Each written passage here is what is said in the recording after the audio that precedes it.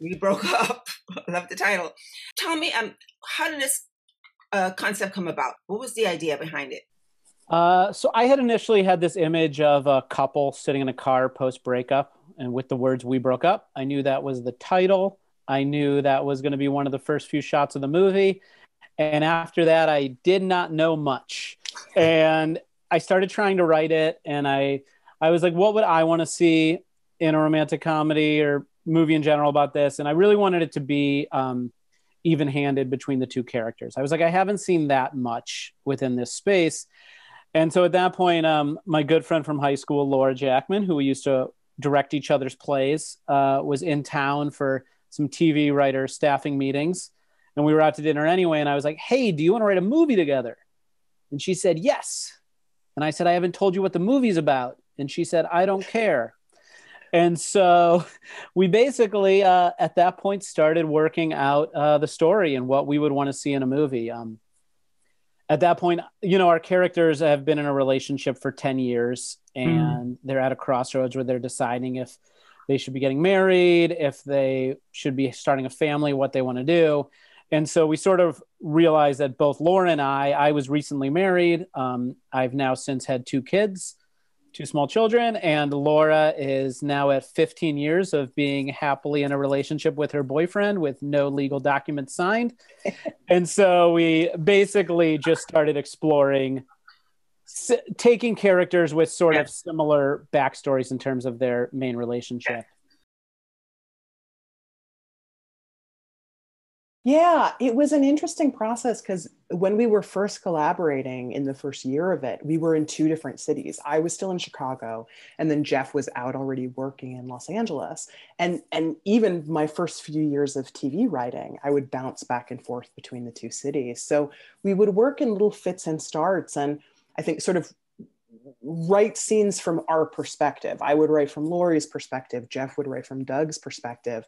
And those 2 visions, I think, didn't always mesh. And I think it wasn't until we were really getting the draft ready for shooting and incorporating notes from our producers and things we'd wanted to do over the years, we were in the same room together for the first time. And I think we both had such a different sense of both our working processes by that point, as well as how we had evolved as individuals in relationships, and then how we wanted to write those individuals. And so it was fascinating, sort of our initial collaboration, which I think was not firing on all cylinders in terms of we were fumbling towards the story we wanted to tell versus sharing the same headspace in the revision and being like, it's this, and pitching jokes back and forth at each other. So it's fascinating. There's a relationship to the movie collaboration as well that's taking place over the years.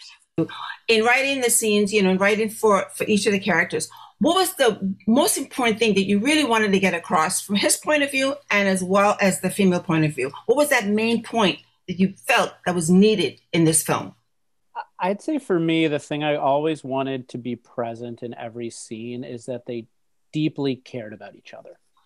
And I think regardless of whether they end up deciding to stay together or not, I think we wanted that to kind of not be the ultimate verdict on them as a couple and them as in their relationship. I mean, I talk about it a lot, but like my mom's best friend, her and her ex-husband are still like best friends, and they vacation with their families.